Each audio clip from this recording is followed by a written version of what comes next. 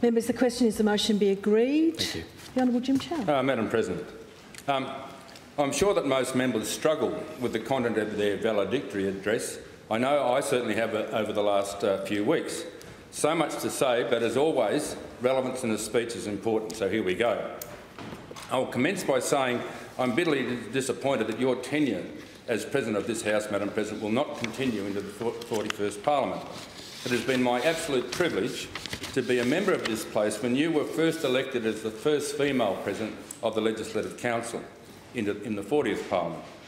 Madam President, you have presided over a number of controversial and at times adversarial debates in this place, and you've conducted your presidency in a highly professional and non-partisan manner. You've also been President of this House when it's being challenged on what is the most fundamental requirement, whether it is spoken or written, and that is the basic democratic right of privilege. Privilege for members of Parliament allows them to represent their communities and issues within those communities as they see them, and allows them to do so without fear of legal retribution. Madam President, you have fearlessly represented the current rights of this House and have done your best to maintain over 300 years of tradition to uphold democracy as we know it today. On this matter, I will repeat the Governor's speech when he opened the Parliament 2 weeks ago, and I quote, "With your election, your constituents have put their faith in you. That is a solemn responsibility. As we look around the globe, we see that faith in the democratic process is declining. This is dangerous because the only alternative is authoritarian government. The first step in the process is always an attack on the integrity of the democratic system. In Australia, we protect that better than anyone else." Unquote. I fully agree with Governor Beazley's comments. However, he omitted in these comments that democracy as we know it today is being challenged right here in this state of Western Australia. It is my opinion that the barbarians are at the gates in regard to the fundamental right of parliamentary privilege in this place. I fully comprehend the pressure you must have come under in regard to this matter, as I've spent some time last year being publicly vilified by a Premier and the Attorney-General for doing nothing more than carrying out my responsibilities as enshrined in the legislation regarding the appointment of a CCC Commissioner. These comments were inappropriate, they were lies and they had no foundation in fact and were unworthy of a Premier. I think it absolutely abhorrent that any member of any committee of this Parliament should be vilified in this manner because a government was unable to get its way. The CCC Committee rejected the Premier's nomination not once, but twice on 2 separate occasions. That rejection was carried out as there was neither a majority support or bipartisan support for the nominee. Parliamentary committees and their members carry out important work on behalf of West Australian Committee on a plethora of subjects, and they do so, on the whole, in a bipartisan manner that arises above daily political argy-bargy. This is the fundamental reason why committee deliberations remain within the committee, and any breach of these confidential discussions by a member of the committee is considered, once proven, to be a contempt of Parliament. Yet here we are, with a member of the CCC Committee which I belong to took it upon himself to breach this convention and had the protection of the government in the other place in a motion that could possibly have put him before the Privileged Committee. And it is now, as I understand it, to be rewarded as the new chair of the incoming CCC Committee. I remember an occasion on the farm when one of my young daughters, one of the twins, asked me, "How can you tell the difference between a snake and a worm?" And my response was, "Snakes slither. They have scales and are completely untrustworthy. There is no such thing as a good snake, and the best policy is to give them a wide berth." Madam President, I will conclude this portion of my address by saying you have been magnificent. As President of this Council, I wish your successor the very best in these turbulent times, and as I believe it's worth repeating, the barbarians are truly at the door of democracy in this great state, and if it all fails, lock the doors. Members, I will now move on to more pleasant matters, and a valedictory address is really a speech on self-reflection. And before I get to some of my achievements of a member of this place, I'd like to share with you a couple of humorous moments that have been in my memory for years and will be probably forever remain there. And they were made by members of this council. And one of the great things about spending time is actually listening to members on their feet and participating in their conversations with interjections when the time permits. And the first one that I recall was from the late Honourable Jock Ferguson. Jock became a member of the 38th Parliament in September 2008, and sadly he wasn't with us for very long before he went off to that great trade fall in the sky. We all enjoyed Jock's company. I know I certainly did. And especially he had this very annoying habit of first addressing any Liberal member he come across as comrade. But the occasion I'm alluding to is when the Honourable Norman Moore had carriage of a bill, and during Norman's second reading speech, Jock interjected with a comment that I recall to the best of my knowledge went along the lines that this legislation is as useful as a glass eye that has a crack in it. The other interjection that is also indelibly etched in my memory is from the Honourable Sue Elring, who was the leader of the opposition at the time and interjected on a government Liberal member who only on very rare occasions rose to his feet to address the council. And one of these rare occasions, the member was on his feet giving a 5-minute dissertation on what was wrong with the world, and the Honourable Sue Elring interjected with the pithy comment, and that's T.H. Hansard, and I quote once again from the best of my memory, Sue said, "What a shame! The member's political career peaked in opposition." We do have some fun at this place at the time. And Sue, if you can't remember who you said that to, I'll remind you later. I'm sure that every member that arrives here does so with the intention of achieving positive outcomes for the electorate they represent. I know I certainly did. And I'll now touch on some of the achievements I successfully accomplished as a member over the last 12 years. And when I first arrived here as a member, I was a very nervous Nelly. I mean, I didn't sleep for the first 9 months, especially after a house sitting. My mind was in turmoil and trying to catch up with what actually happened. But and I'll move forward to what I was going to actually say. And on the 29th of December 2009, and it was in the early years of the Barnett government, massive bushfire raced through the town of Toodyay and surrounds. And the day after that particular fire, and at the time about 29 homes had been totally destroyed. Toodyay was closed off. Only residents were allowed, and no one was allowed out I don't think, but no one was allowed in, but only residents were allowed to remain in Toodyay. And the day after that fire, one of the Premier's principal advisors, John Hammond, called me and said, the Premier's going up to the Toodyay fire, would you like to come? And I said, yes, certainly. I said, actually, I'm in shorts and thongs. And he said, well, you need to get changed and we'll pick you up in half an hour. And the Premier arrived outside of my house and we picked me up and off we went to Toodyay in the morning. And on the way up there, we were just discussing what had happened. And I'd had a bit of feedback from people up there already. And I said to Colin, I said, do you understand that at this stage, over 20 homes have been burnt to the ground? Most of those residents actually live with nothing but the clothes on their backs. And they are actually living in the town on charity from friends and relations or anybody that can help them. And I said, wouldn't it be good if we could give them some of their dignity back? And we gave them, if we could give them a cash grant so they had some independence in what their life going forward would be until they re-established themselves. They'd lost their bank accounts, their wallets, they had no identities at all other than the people that knew them. And if they could even just go out and buy a meal somewhere and repay their hosts in this terrible time. And he said, there was silence, and then he said, yeah, I think that's a good idea. He said, how much do you suggest? I think that's above my pay grade. I mean, you're asking me how much? And I thought quite conservatively. I said, I thought about $2,500 per home would be more than adequate. And he thought a minute and there was silence again. He said, no, he said, let's make it $5,000. And that's what happened. So we arrived in 2J the day after to a town hall meeting. The town hall was packed of 2J people, many of them in severe distress.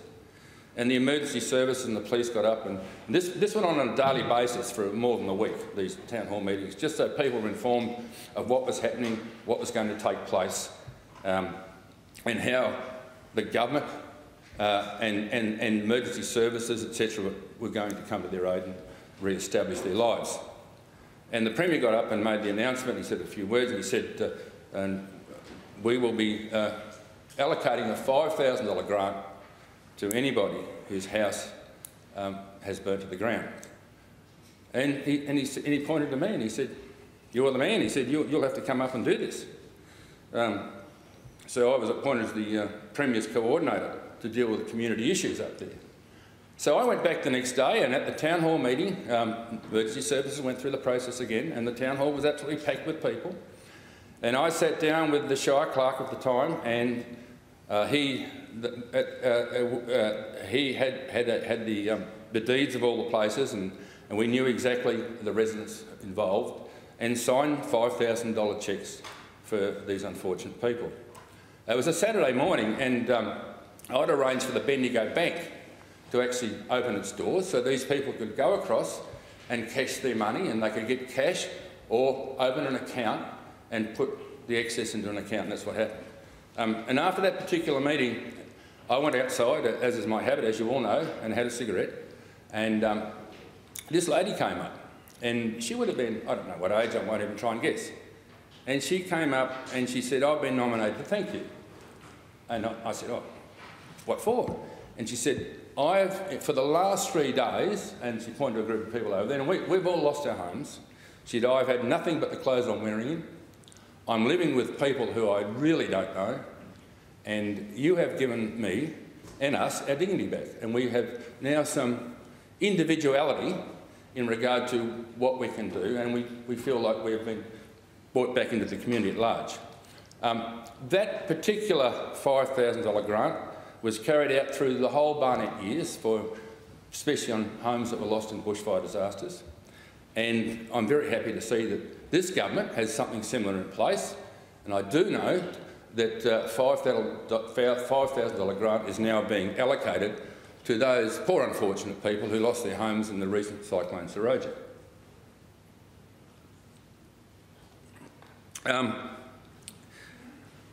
There was another occasion, of course, that I was wholly involved in, and a good friend of mine, Graham Nixon, at the time was the chair of the McCusker Foundation, and he contacted me and he said, "Jim, is there any way you can get some money out of this government, this new government, to give us to the McCusker Foundation?" I had no idea what the McCusker Foundation was actually about. And so I went and had a look at the McCusker Foundation, and the first time I met Professor Ralph Martin's AO. And they do a fantastic job in regard to the research of Alzheimer's disease.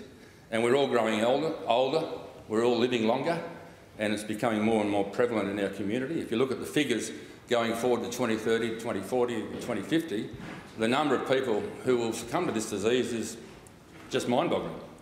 But regardless of that, so I came back, and Troy was the treasurer at the time, and as I've always done with these matters, I've been trying to be highly professional, and I understand ministers and premiers are extremely busy, so I prepared just one pager of the relevant points that needed to be discussed and why I was pursuing this particular outcome. And I badgered Troy on a number of occasions for some monies to be donated to the McCusker Foundation, and I was not getting any response. And when the budget came down in 2011, I think it was, he came to me and said, "In that budget there's some money for the McCusker Foundation," and it turned out to be $2.2 million for the McCusker Foundation, and that money was sourced out of the final amount of monies left in the old Carpenter Government Science and Innovation Fund. And I was very grateful for that for Troy. Couldn't find it in the budget, and it wasn't a line item, but it was there. The McCusker Foundation was very grateful for it. That triggered another substantial donation out of the Commonwealth, and in turn, as Ralph told me on a flight back from Queensland, where I just happened to sit next to him, he said that actually also triggered substantial funds and donations out of the United States of America. And I wish the foundation all the very best, and I know they will continue doing the fantastic work, and especially trying to find a way, and they're nearly there, I think, or if they haven't already, how to do an early diagnosis of this particular disease.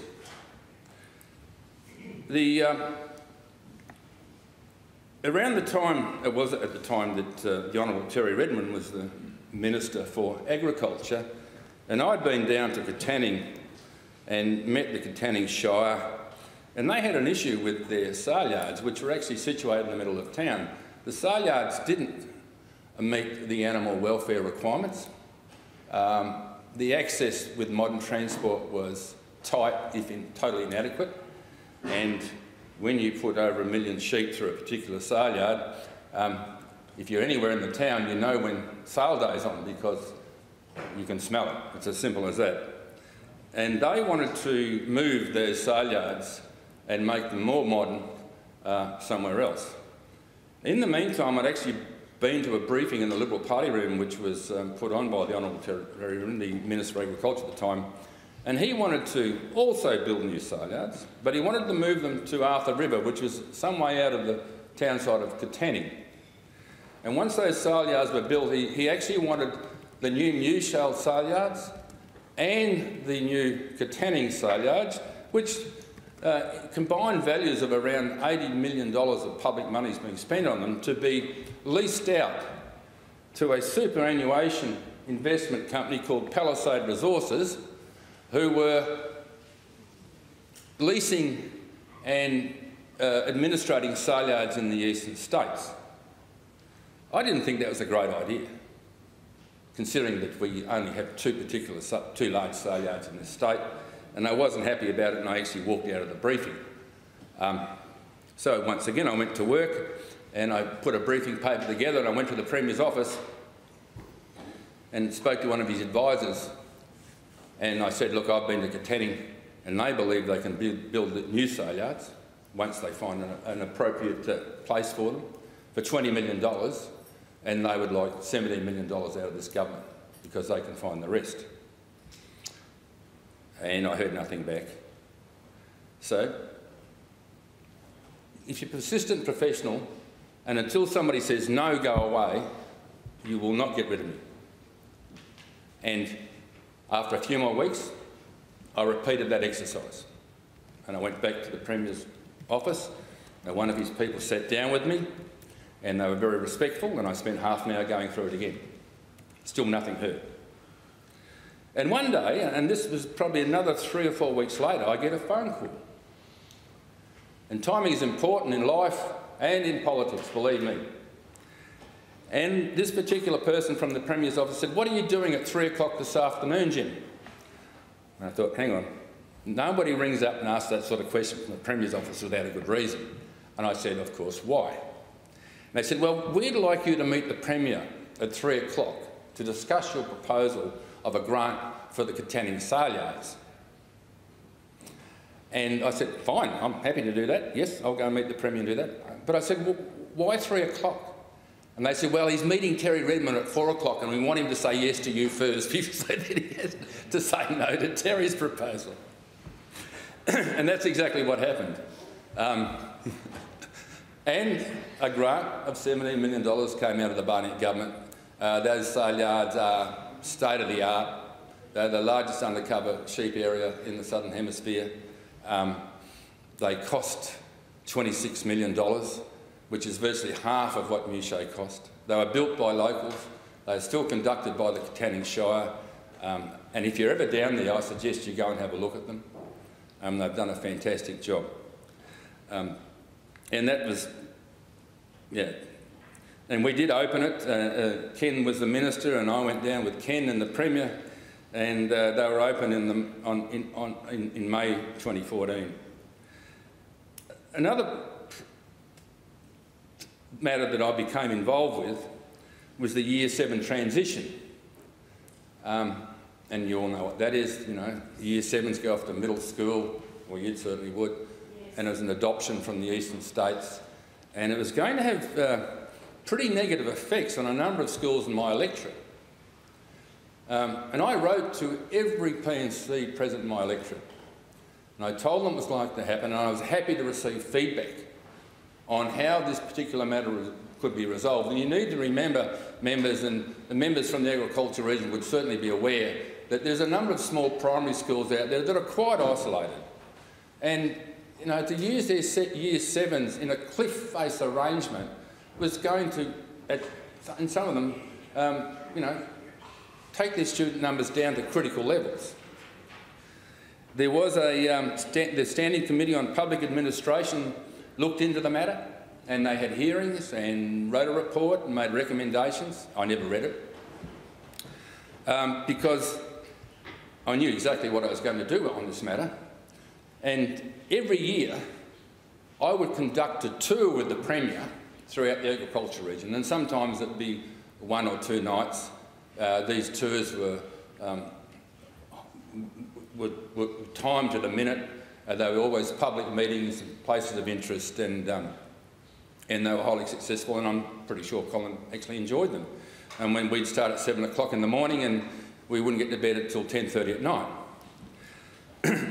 But on this particular occasion I decided to take our tour from here to Geraldton, and I'd organised a large public meeting in the Shire of Carew, at which over 100 local people turned up, because I knew that the local business there, the local John Deere agent, who was a very good orator in effect, and he, when Colin gave his address and took the question, he said to the Premier, he said, "What's this year 7 transition thing about?" He said, "Don't you understand that these children, if they suddenly have to go to a high school somewhere else or to a boarding school somewhere else, it's of great expense to the parents, and most of them haven't saved for that expense.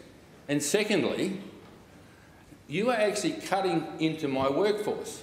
He said, "A lot of these children that go away, if they'd stayed within the community, become my apprentices. And once the children in rural communities leave, they rarely come back." That night we stopped in Geraldton, and I think Colin got the message. That night we stopped in Geraldton, and over a dinner and a bottle of wine, he said, "Now what's this? I know you've been on about this year 7 transition. What's your solution?" And I said, "Well, obviously it can't be stopped, but how about we have some sort of process where it can be gradual, so people can become used to it, so families can actually make their own arrangements over a period of time." And that's pretty much what happened. It was decided that this transition would be voluntary on certain small primary schools. It would be voluntary on the application of a parent through the system, and a number of schools adopted that and took it on. I think the transition period finished in 2017, and now year 7s, of course, all go to middle school somewhere else. I know my daughter's child will soon be going from Killarney to Dalwallinu, and that's an hour-and-a-half bus ride in the morning and an hour-and-a-half bus ride in the evening. That's 3 hours on a bus, 5 days a week for a year 7. And he won't be the only one. And this is replicated throughout the region in a number of small primary schools. I'm a believer in competition. I've always been a believer in competition. I think competition gives you the best service, it'll give you the best price, and it will give you the best product. In CBH in this state, and I was involved at a Commonwealth level with some great people. Ian Bradley is no longer with us, on trips to lobby the federal government at the time, the Howard government, to take the monopoly away from the Australian Wheat Board. In the end, it was a Labor government that did that, and the outcome is beneficial to West Australian growers by millions of dollars a year. However, now we have a similar monopoly in CBH, and I'm not decrying the fact that CBH is our monopoly grain handler in this state, and I'm not saying that they're inefficient, but I know they can do better. And Bungie is the second largest grain acquirer in the world, came to me and actually wanted to start exporting grain out of Bunbury Port. And once again, Troy was the Minister for Transport and Ports, so I went to him, and all they wanted to do, there wasn't going to be a lot of public monies involved. They just wanted the licence and the land allocation at Bunbury Port to set up a receivable point. And after some lobbying that actually happened, they actually had a receivable point at Arthur River eventually and another one further inland, and they spent $90 million building a state-of-the-art receivable port at Bunbury Port.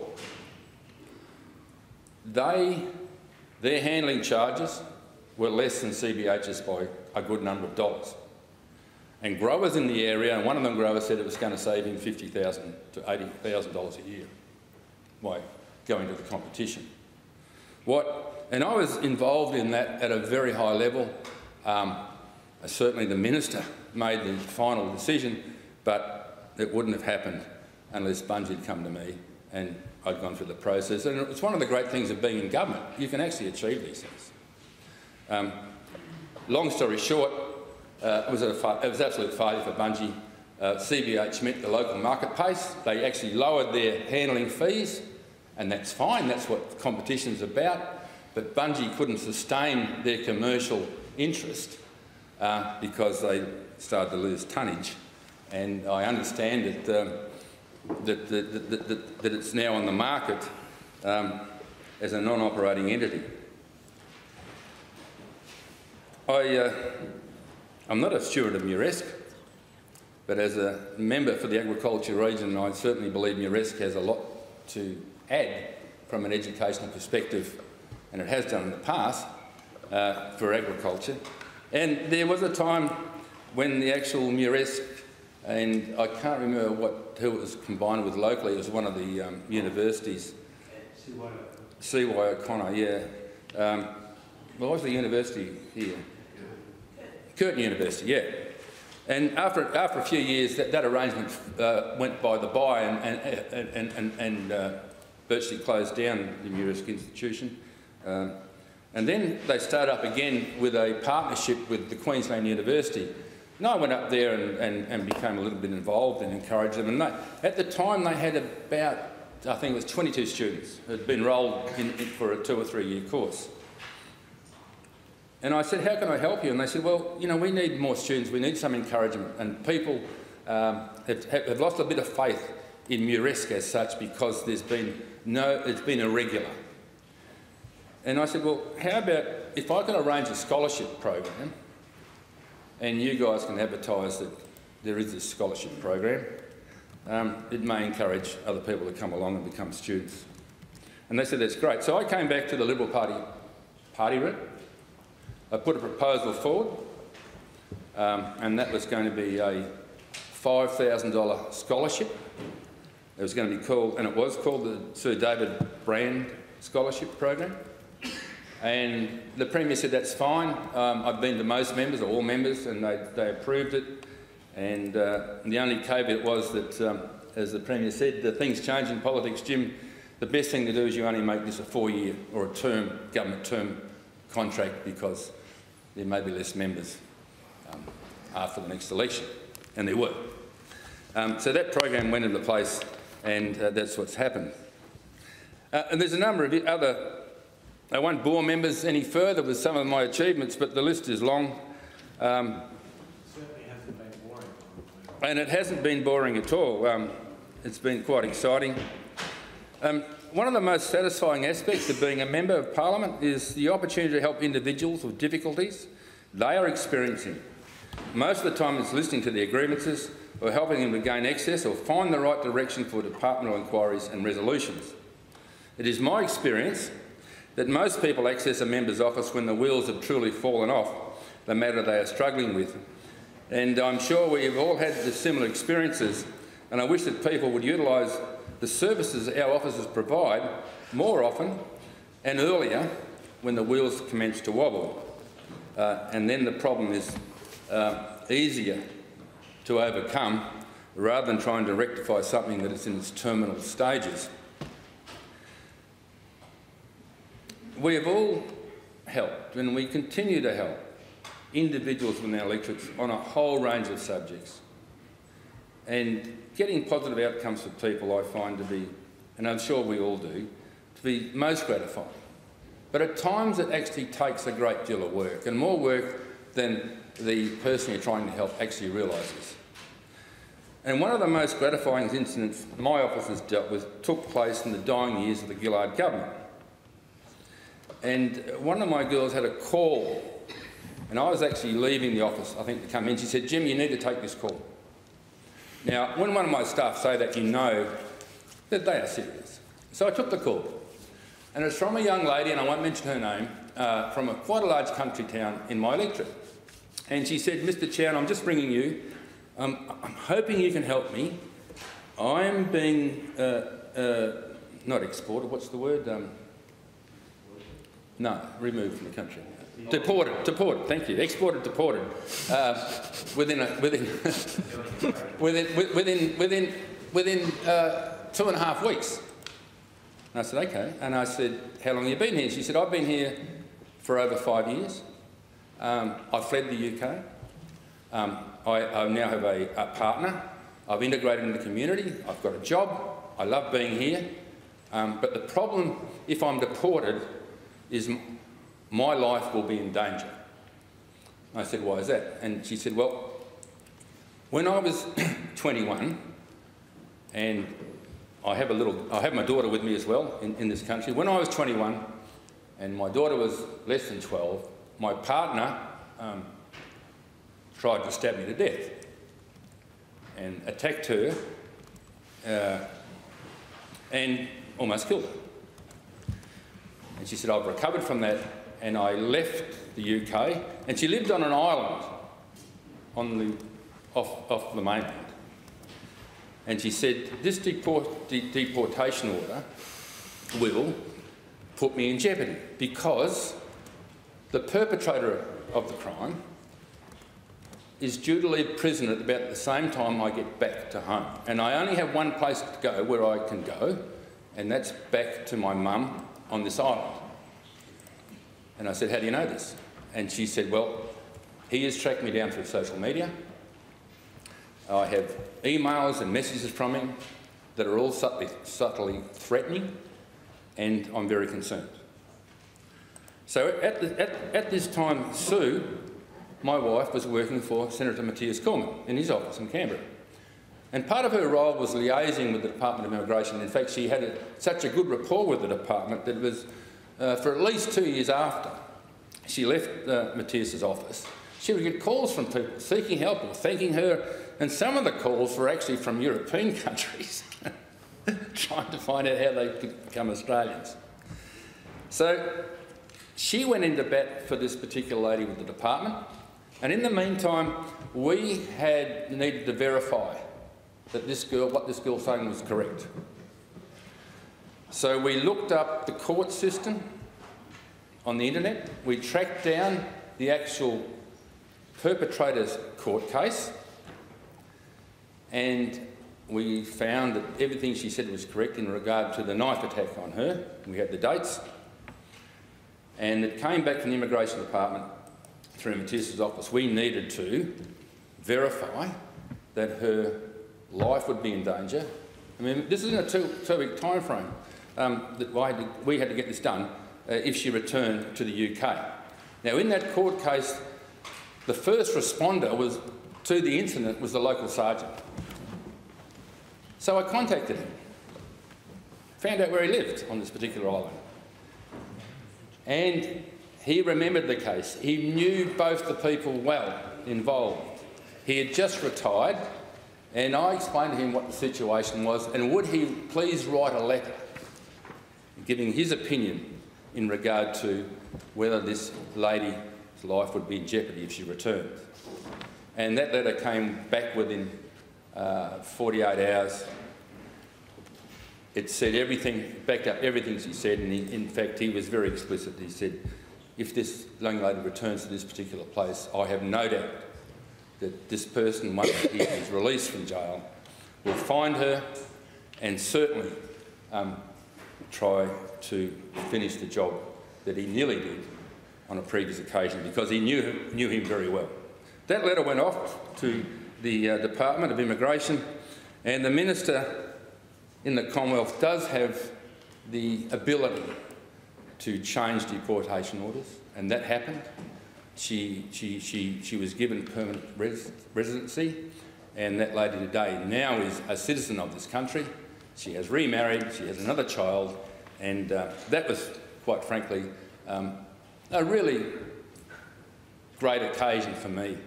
A very positive outcome as a humble member of this place. I'm proudly standing here as a supporter of the Voluntary Assistant Dying Bill.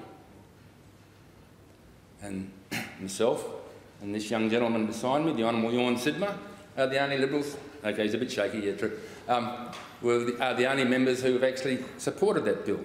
And I also supported a number of the amendments to the bill that were put forward by the Honourable Nick Garane and others in this place.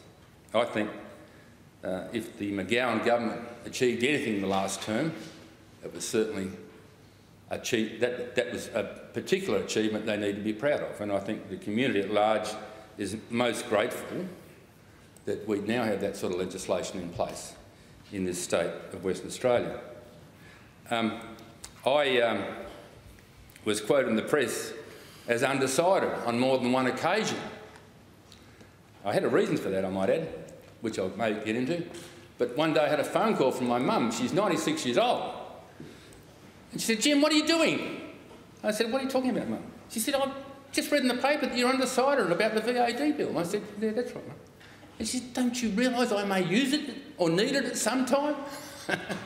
So I explained to her that she was in great health, and I doubt that very much, but thanks for the phone call. I was undecided, and I've put a motion up in this place, and the Honourable Nick Garane and others have done a great deal of work on that in regard to palliative care. My motion was supported.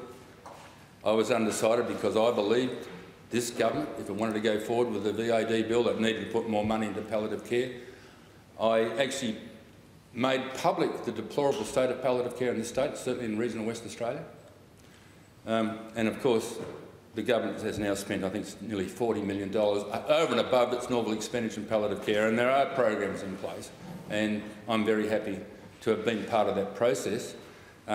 I still don't believe that palliative care is at the level it should be in Western Australia, and I would encourage government members that next time they see their Minister for Health, regardless of whether in crisis or not in crisis, that palliative care should be have programs and certainly increased fundings going forward. And we do have an ageing population. I will move on now to a series of thank yous, and I'd like to thank two of my long-standing staff in my electorate office, and that's Marianne Lehman and Kylie Watkinson. Two highly professional ladies. I'd like to thank them sincerely for keeping both of my feet on the ground. I thank them for the many robust discussions we have had on all sorts of matters. I certainly don't thank them for all the occasions that when I've decided to put these discussions to a vote, they've both ganged up together and won the vote. 2-1 does not work. And just a couple of little anecdotes about these ladies. When Mike Nahan was leader of the opposition, we went down to on a charter flight to Esperance, and Mike had a staff member, and Senator Brockman was with us, and he had a staff member, and Kylie was with me, and there was me on the flight, on the charter, and we had a great day in Esperance, and Kylie had organised where they went and helped them with their baggage and gave them directions, etc. And when we got off the flight, I was actually talking to the pilot, and I noticed she'd grabbed their bags and stood at the end of the wing, and they all lined up in a queue. And as they're going past, they're shaking her hand, taking their bag, shaking their hand, and having a bit of a little laugh and giggle and moving on. But it never happened before. Very strange. And on the way back in the car, I said, "What was that about?" And she said, they were thanking me for the assistance during the day, and they were also wondering how I put up with you. and another little anecdote about Marion. Marion's a great person, great at her job, great with people, but very, very shy. And during the VAD bill, of course, Andrew Denton came to some of our offices, and I was in my office. I think Kylie was away momentarily with a medical appointment, and Denton came and knocked on the door, and Marion went to open the door, was overcome with shyness, ran off to the kitchen and left poor Andrew standing there looking through the glass, wondering if he'd just grown another head. So I'm still sitting there thinking, well, when's she going to open the door and bring him in? So I got up and went out, and Andrew was still standing there. So I let him in. She didn't come out of the kitchen until he'd left. And we had a great discussion on the VAD, etc. And I thank both of you sincerely, from the bottom of my heart, for being such great people. I'd also like to thank Peter Collier. Peter, for 8 years while I've been here, has been leader of the Liberal Party in this House. He's been, as a leader, he's been completely inclusive. He has been generous in his remarks and generous with his support to all of us, including myself. He has shown great leadership skills, and in opposition, those leadership skills, along with the Honourable Mike Mission, came to the fore as he harnessed the sentiment of the crossbenchers in this place. And to my colleagues here, I think you're a bunch of wonderful people. We do have some good times together. And I can't remember what the bill was, but one of the Green members, when I came into the House and I was giving an address, and I said, at the discussion of this over our dinner break, it was decided that this was the best course of action to undertake. And she said, "Do you really discuss things at dinner?" It was you. I said, "Yes, we do. And we have a lot of fun as well." And that's what real teamwork's about. It's about trust in each other. It's about giving each other a leg up. It's about supporting each other when the occasion arises. And I thank you for all of that. I would like to thank my wonderful family, Sue, my twin daughters, Alika and Rebecca, and my youngest, Tiffany, who has been in London for a couple of years now, doing fantastic things over there. Their spouses, Doug and Edward, and the 5 grandchildren. I thank you for your support. I won't say too much because I'll get too emotional. I now will have more time on my hands, and I'm prepared to undertake any task that you may push my way. But I will draw the line, Edward and Alika, at walking Oscar. He's too long, his legs are too short, he's too old, he's too grumpy, and it's just embarrassing when his tummy gets caught in the curb as he's coming across the road. But you will see more of me, for better or for worse. And I'm very proud of you. I'm proud of what you achieved as young people, and you are great citizens of this great state and this magnificent country. We were very lucky 12 months ago, just before COVID. As a whole family, we went to the UK and we had Christmas with Tiff over there, and we travelled around Europe. There were 14 of us, and we got back, and 3 weeks later COVID broke, and I hope we can do it again at some stage in the near future. To the members, to the staff of this Parliament, from the clerk to the chef. I thank you from the bottom of my heart.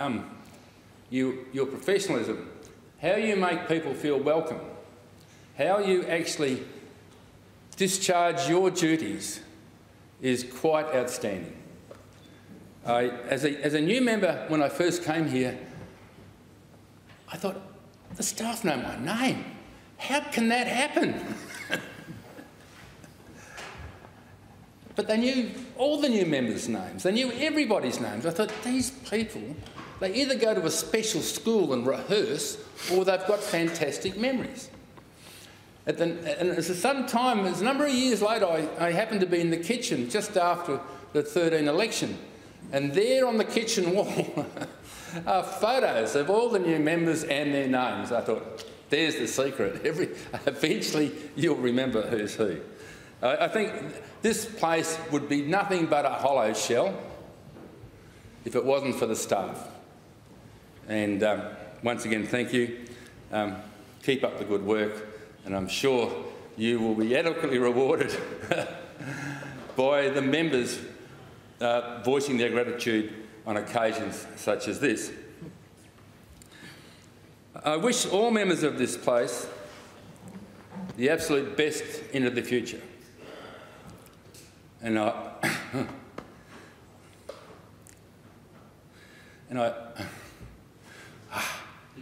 deep breath. And I thank them for their tolerance in having me as a serving member in this place.